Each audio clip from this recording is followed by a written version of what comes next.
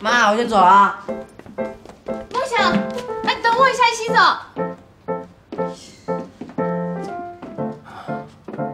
不自律的人生多可怕！你不用太着急，我有车。你有车跟我有什么关系啊？在一起工作的新婚夫妇，难道不该甜甜蜜蜜的一起上班吗？有必要演那么全套吗？看什么？要是演全套的话，咱俩应该再生个宝宝。疯了吧你！孩子，结了婚不该有个自己的孩子吗？拜托，要别停，千万别停，别停！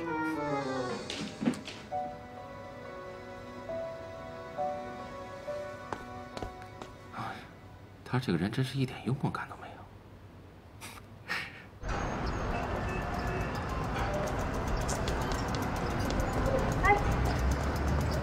哎，怎么脸色不对劲？是不是没考好啊？行了，班主任不是说了吗？就你进步最大了，一次两次考不好算什么呀？你上次说那个姐姐现在怎么样？你怎么突然问这个呀？你上次说她离开了你们家，住到了学校，是因为你爸爸妈妈对她不好吗？也不是，那会儿我刚生出来，爸爸妈妈当然对我的关心多一点，对她的关心就少一点。听说她跟我爸大吵了一架，就搬了出去。其实我长大以后也挺喜欢这个姐姐的，也劝过她搬回来，可是她说她不愿意介入一个完整的家，真不理解她怎么想的。我能理解。哦，我知道为什么了，是不是你妈妈要嫁人了？那个叔叔说他还要跟你妈妈再生一个孩子，不要你了。不是这样子的，她和那男的只是名义上的。你妈妈是不是说她跟那个男的只是名义上的结婚，其实一切都不会改变？我爸爸当初也是这么哄我姐姐的。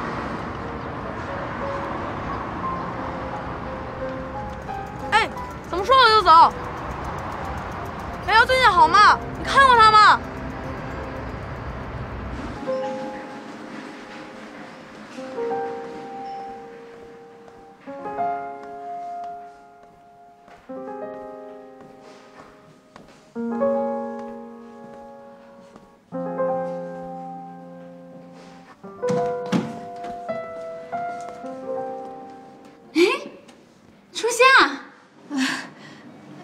您今天看起来挺高兴的。不只是今天，这一个礼拜，我这是做梦都会笑出来的。你这么说，瑶瑶的状况还不错。是啊，哎呀，好多医生轮番来看过，个个都说好。哎，你怎么有空来啊？你不是刚结婚吗？哟，这事儿连您都知道了。哎呀，这新闻的传播面真挺广的。我这回来是想跟您说一下叶教授的事儿。叶教授啊，哎，可真是个好大夫，专家出手就是不一样。哦，对了，那你说你的婚礼，我跟瑶瑶她爸应该去。哎呀，可是你也知道，瑶瑶手术他就安排在那一天，我们俩实在是走不开。你不会怪我们吧？不，等等，瑶瑶的手术已经做完了吗？对啊，你不知道？谁做的？哎，叶教授啊。瑶妈，你确定是在我结婚那一天吗？哎，这还有错吗？一大早进手术室之前，你老公沈先生还特意来过电话呢。他说你们结婚的喜气肯定会给瑶瑶带来好运。这下还真让他说着了。瑶妈，如果你能提前给我来个电话，如果我早知道叶教授已经被他找出来了，那天我就不会。沈先生说你们俩是夫妻，跟他说跟你说都一样吗？是。哎呀，您说这事我应该哭还笑呢？初夏，以前我的态度，希望你能够体谅。我们家就瑶瑶这么一个孩子，她一天不好起来，我这当妈的就像把心放在油锅上煎了一天，可偏偏撞了瑶瑶的何小姐又过世了。哎呀，我满心的怒气，我找不到目标，就全都发泄在你身上了。其实我心里责怪的是我自己，是我这个没有照顾好女儿的妈。你别这么说，确实是我的错。我知道，其实你心里并不比我们好受，可是为了让我们能痛快一点，还是承受着这些指责和咒骂。初夏，我心里很清楚，半年前那场车祸真的不是你的错。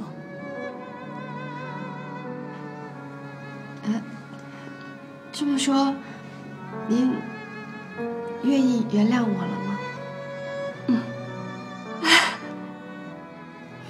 谢谢。以前的事儿都过去了，咱们互相原谅好吗？等瑶瑶拆了纱布，我让她来见见你。真的吗？嗯。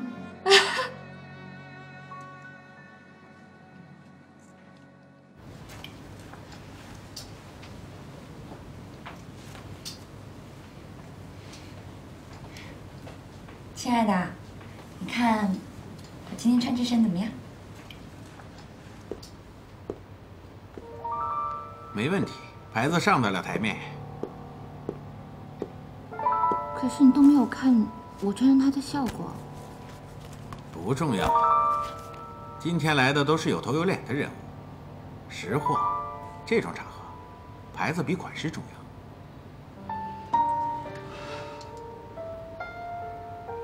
哎，宝贝儿，把车钥匙递我一下。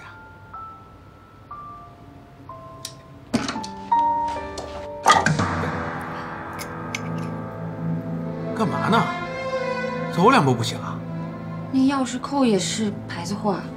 何止啊！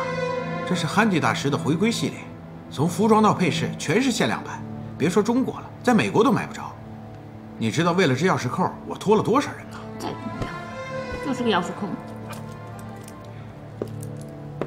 菲菲，我不要求你像我生活圈子里边那些女人那么见多识广，可是咱们孤陋寡闻，也别理直气壮，好吧？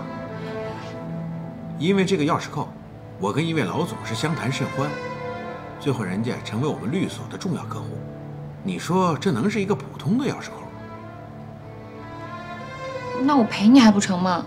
算了，能说出这种话来，证明你也不了解它的价值。差不多了，走吧。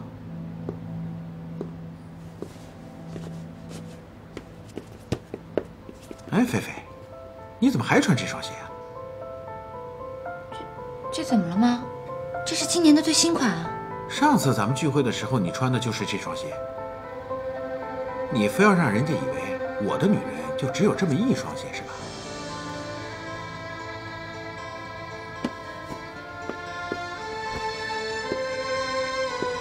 你什么意思？对不起，像你说的这种一线品牌的鞋，我还真只有这一双。既然我廉价的脚踏不上你们名流的红毯，姐还不去了呢。菲菲，别任性了好吗？这个点儿你让我上哪儿找女伴去？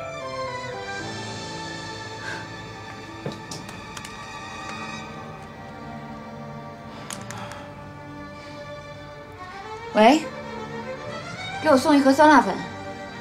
对，多加蒜。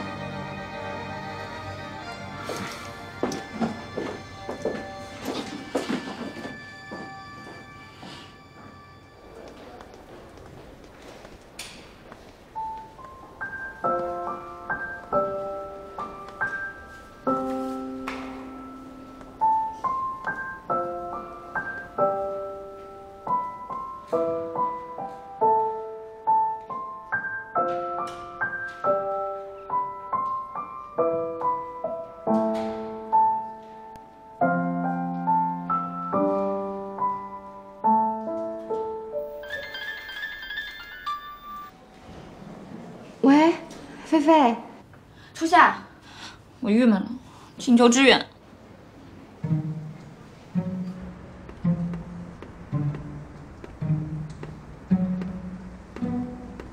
喂，沈总，菲菲今天心情不是特别好，我过来陪陪她。晚上帮我给梦想做点饭行吗？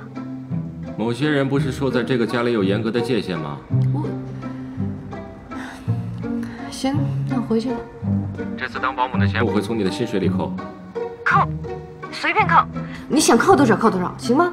哎，我这里信号不是特别好，一会儿把座机号码发给你。晚上有什么问题马上给我打电话，知道吗？我带着梦想能有什么问题啊？我妈电话。哦。她说什么？她说，今天晚上是我们的父子之夜。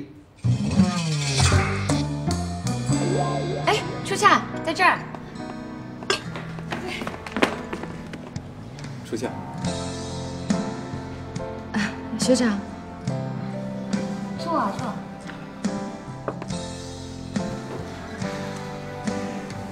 听说你最近又回到沈氏工作了？不会吧？你们俩不会在初夏结婚以后就再也没有出来见面谈一谈？菲菲，有什么好谈的？我和初夏一直都是好朋友，从来没变过。真的吗，学长？当然。婚后生活还不错吧？还行。那个沈岸搬到我家来住了。结婚了嘛，当然搬到一起住了。沈岸表面上很严肃、很冷酷，但内心是个很温柔的人。你们一定会幸福的。对。那个，我说，今儿我们家菲菲心情不好，咱们出来就为了让她开心的，干嘛把气氛搞那么压抑呀？你说是不是啊？就是啊，好过来雪上加霜的人，我可不欢迎啊！出门左拐，不送。菲菲，我错了，是我不好。那你倒是说说，到底发生什么事儿了？其实啊，也没什么特别大的事情。我们一边谈一边尝尝这个吧。我今天呢下午员工开会的时候就买了一些咖啡和点心，我觉得不错，就拿来给大家尝，别介意啊。这个不是国际酒店1楼咖啡厅的点心吗？这是你们的员工餐？是啊，随便吃什么。咖啡我只喝国际酒店1层，其他的都入不了口。哎，泰迪学长，你的衬衫……哦，我今天出门比较着急，就随便抽了一件。有什么不同？啊，没有，这个是不是那个著名的国际设计师，叫海迪？啊，对，就是他。这个是限量版吧？啊，海迪叔叔送了好几件到家里来。我也不知道他的衣服现在在外面是什么情况。哎，你了解我的，我也不懂这个。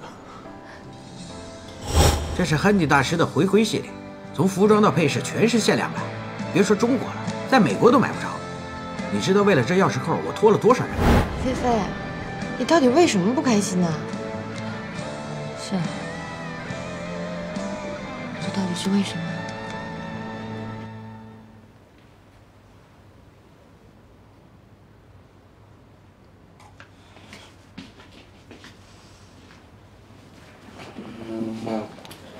你平时只吃外卖啊？我平时只在外面吃，你可别挑剔啊，这家可不是什么人都给送的。你打算住多久啊？一直住下去。你们是要真的结婚啊？可我妈说你们是在演戏。我们现在跟别人的婚姻有什么区别吗？你们是认真的，要组成一个新的家庭吗？对，有妻子有孩子，是每个男人的追求。可他不是这么想的，更何况他有一个李泰迪呢。他和李泰迪关系一直不一般，你应该知道吧？我知道，无所谓。你不在乎啊？怎么？你希望我在乎啊？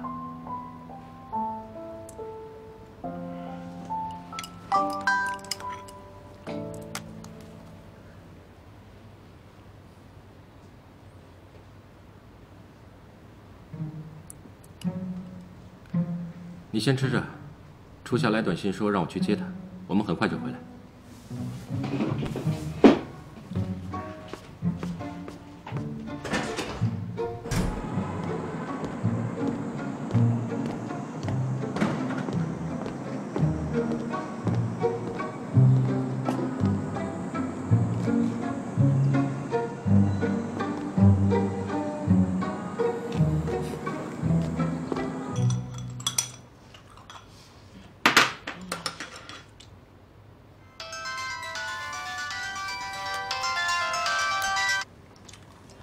喂，我是沈岸，你妈妈出事了。怎么了？哎，一句两句说不清楚，总之很危险。我已经打了120，你快来。行，我马上就到啊。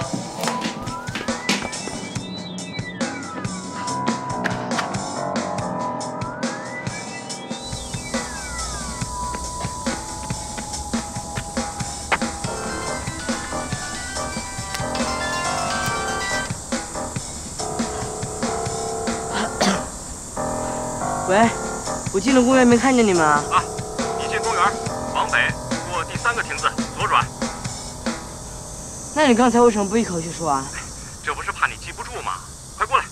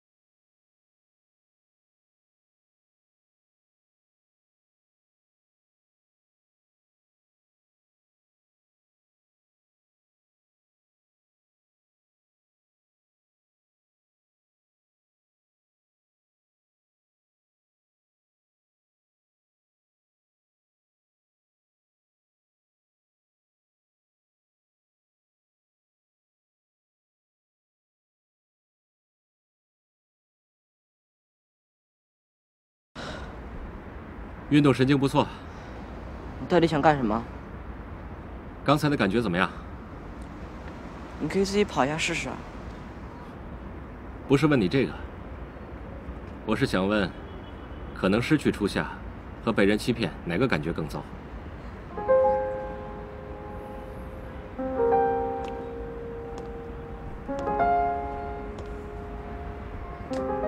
今天我就要教你作为男人必须知道的2件事。第一件，要坦荡，有什么担心的说出来，问出来，别以为你在饭桌上套话就聪明，挑拨2句别人就会买单。第2件，对待你最在乎的人，要体谅，而不是伤害。我没有伤害。如果我跟你妈妈是真心相爱的话，你的挑拨就会对她构成伤害。我知道你很矛盾，一方面在意初夏，希望她过得好，可另一方面因为曾经被抛弃过，所以无时无刻都在担心自己会成为初夏的累赘。那天，我当着初夏的面把你的电脑搬进了房间，请她信任你。那么你有没有信任过她呢？摸着你的胸口扪心自问，10年来对你不离不弃的妈妈，真的会因为任何一个男人而忽视你、舍弃你吗？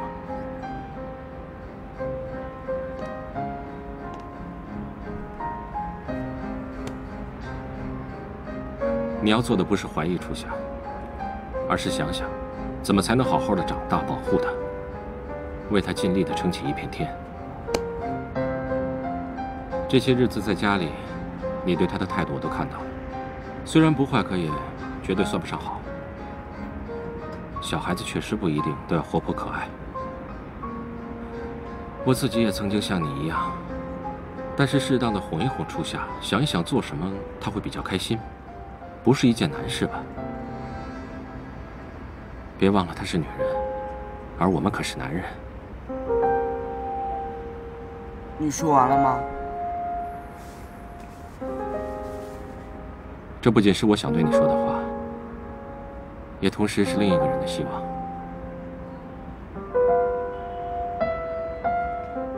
梦想，你好吗？我很好。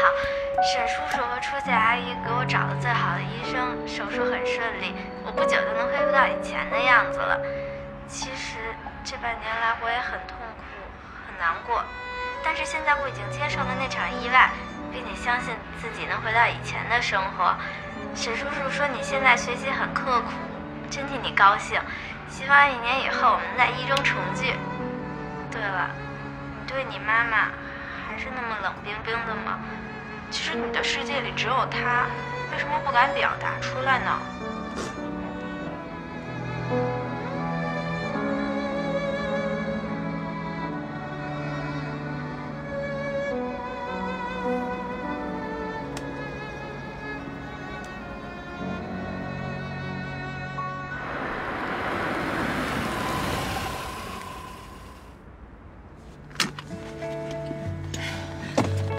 初夏，你能过上这么幸福的家庭生活，我真为你感到高兴。菲菲，沈安是怎么收买你的呀？我还指望你给我出主意，好摆脱他呢。他收买我的方式特别简单，就是让你摆脱不了。反正瑶瑶的手术也做完了，我现在也没什么可怕的了。哟，初夏。你这心肠可是大大的坏了啊！怎么了我？瑶瑶可是在你结婚那天一大早就做了手术的，这代表什么？代表不管你配不配合，沈安这个忙都一并帮定了。你还没说感谢人家，就琢磨着要一脚把人家给踹开。怎么让你一说这么难听呢？要不是他来捣乱我的生活，我愿用各种方式感谢他。行啦，你最需要的就是叶教授把瑶瑶的手术给做了。沈安帮你了吧？那人家沈安最需要的呢，就是一段婚姻。你就不能发扬一下国际精神吗？哎呀，好啦，你们俩不是说好就一阵子吗？你就先忍忍嘛，只当报恩。也只能这样了。快上去吧，有那么帅的老公，还有儿子在家里等着你。作为一个女人，你还想要什么？是啊，那我先上去了，早点开车。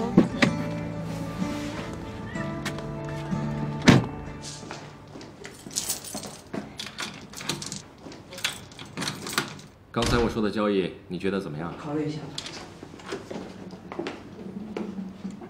你们两个干什么去了？我看梦想心情不太好，估计是复习压力太大，就带她出去走走。其实，也就是去锻炼锻炼。怎么锻炼？就是跑跑步之类的有氧运动，对缓解压力和身体健康都有好处，是吧，梦想？